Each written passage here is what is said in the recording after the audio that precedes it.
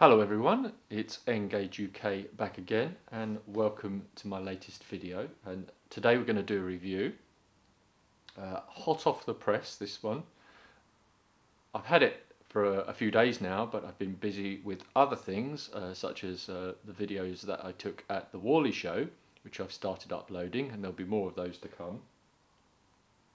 But I wanted to do a review of this promptly because it's a new item and lots of people are interested in it, because it's kind of unique. It's a first. It's by Graham Farish, as you can see. Rather big box for Engage, this. And there you go. It's the new Graham Farish Class 411 4-CEP in BR blue and grey livery. They've announced 3 liveries of this to be released. 2 more are going to be coming out quite soon. They're both green. I believe one is with speed whiskers and one with yellow ends. All are unrefurbished versions of this. What makes this so interesting and new is that for the first time in Ready to Run Engage, we have now an EMU unit, electric multiple unit. We obviously have lots of diesel locomotives, steam locomotives and diesel multiple units, but this is electric. It's a 4-car unit. It's interesting in a couple of other ways as well. They've changed their packaging. I don't know if this is a first or whether this is the same packaging that they used for their recent Class 101, but I don't have a 101, so I don't know the answer to that. Perhaps someone will leave me a message and let me know. So what do you get? Well, in the box, this big black and yellow box, you get 4 individual cases for the 4 parts of the multiple unit. We've got some instructions here, so let's have a look at those first. And I apologise because I'm not doing this at the normal workbench because I don't have my tripod today. I'm having to use a shorter one. So I'm having to do this on the living room floor. The usual guarantee and how to care for your locomotive. On that one, this one's slightly more interesting. It's got your blow up with all the spare parts should you need to replace something, including things like speaker housing, yes, motor, 6-pin blanking board. It is of course DCC ready and blue ribboned, and you'll need 2 DCC chips, 6-pin standard NRM chips. Couplings, running in curves. This model performs best on 12-inch radius curves, but will operate on 9-inch radius curves. Body removal is the standard Farish way. Lubrication, DCC decoder fitting. The model has an NMRA NEM 651 6-pin decoder socket in both the power and trailer cars. Sound decoder and loudspeaker fitting. Additional parts: 1 speaker housing, 6 short couplers, 2 drop head dummy Buckeye couplers, 6 raised dummy Buckeye couplers. And then the unit configuration here at the bottom. It tells you DMBSO each end. You've got a TS and a TC. That's a trailer second or tourist second. Trailer composite. Okay, so let's have a quick look just in the boxes. Now, getting them out is a little bit tricky because they're kind of wedged in with this piece of foam, but if you remove that, it makes it a lot easier to get these out. And we'll start at the top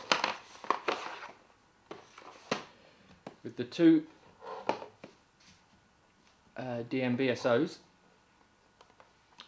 One is obviously the power car and one is the dummy. Extras here. First impressions in the boxes. Wow. Okay, that is quite incredible.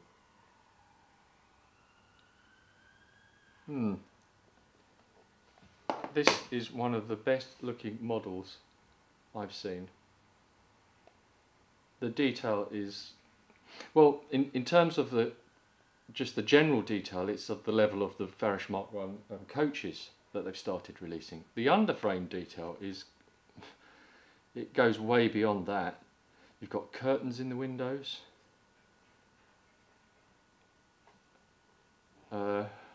Right, let's get the front of this and have a look, because it's going to minimise reflections, and it also gives us an opportunity to look at this new style packaging they've done.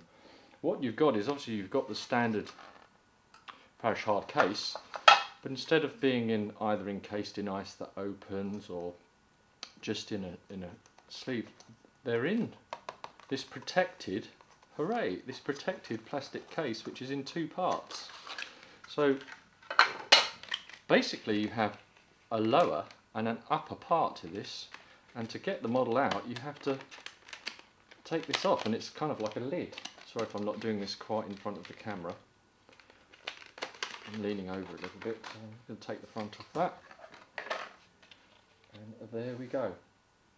Wow. That isn't actually one of the ends. This is one of the intermediate coaches. I thought I'd packed it away the other way. I must have put it in order in the box. I have had it out, I've run it around. It runs like a watch. It really is smooth. So this is just one of the corridor coaches that go in between. And as I say, the level of detail on that is up there with the Mark 1s. Let's have a look at one of the, this is probably the power cart.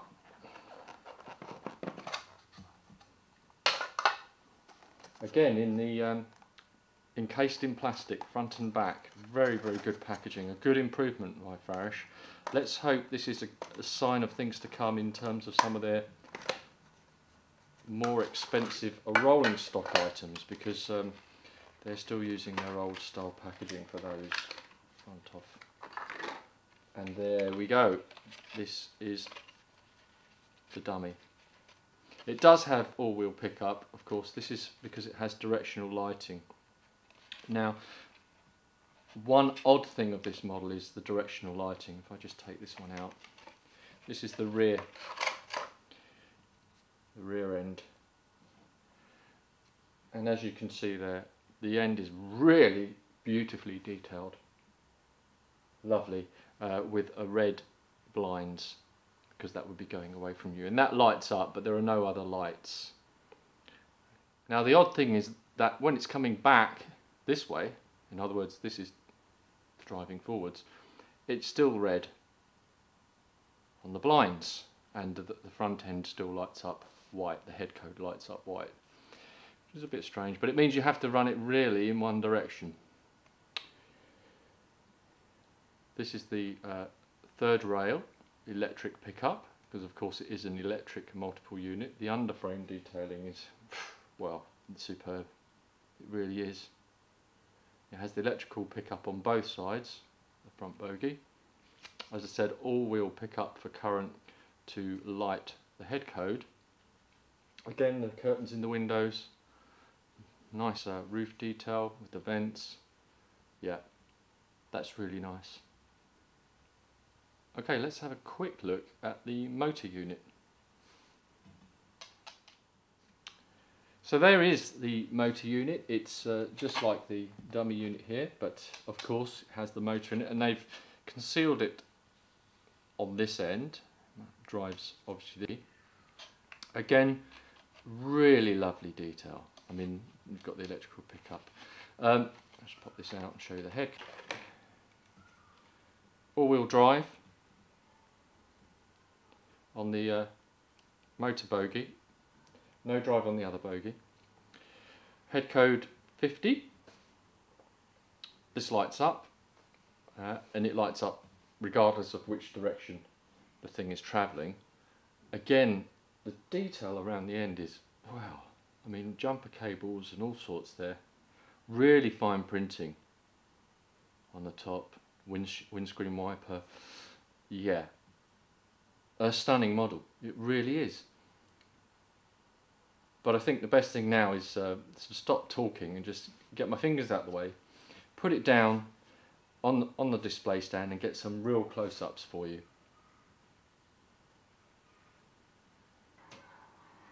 So I'm starting with a look at the ends first this time. This is the motor coach, the driven one. Light up head codes, very fine numbers printing at the top, a really lovely and fine windscreen wiper on this side, jumper cables both sides with the corridor connection when it's attached to another unit, rapidos in NEM pockets. In the accessories bag, in the packaging there's a couple of alternate shorter rapidos and also dummy hook couplers, knuckle type couplers, which if you want to, you can remove this rapido and there's a little hole here where you can glue that in place if you're not going to connect it up to other units. Quick look at the sides. And once again, apologies, I'm on the limit of the zoom of the camera and this tripod is not quite as good quality as I normally have, so it might move around a little bit. There's a look at the side. You've got the electrical pickup shoe there, you've got fine printing, the guards door and other details, handles, door handles, some recessing. You've got the curtains and the windows, good roof detailing. Just going down the body side, underframe detailing, very nice indeed. Could probably do with a bit of weathering there just to bring it all out. Now one small issue is, as normal, coupling gap. Comes with the standard rapidos, but of course you get the short rapidos in the packing. You could, of course, since they're NEM pockets, go for knuckle couplers, bring that even closer and look a little bit less bulky. And there is the TS, which I've got attached to this. Again, really nice underframe detailing, basically of the same standard as the Farish Mark ones that have been released in the last year or so. You've got the curtains in the windows, again fine printing. Very, very nice. Good interior detail, which is a little bit tricky to see here. I think it might not be quite low enough with the camera. But good interior detail. You've got tables and seats and all sorts in there. The corridor connection as well. You can see the corridor connection. It's actually on the far side, on this side. But very, very nice. Unfortunately, I can't get the whole 4-car unit on here, so I'm just showing two of them. But the only difference, obviously, is that the other coach is a composite coach, so there is some first-class seating and a first-class sign on the door on one end, and the other DMBSO is the non-powered one. But again, you will need a 6-pin DCC decoder to control the lights if you want to convert to DCC.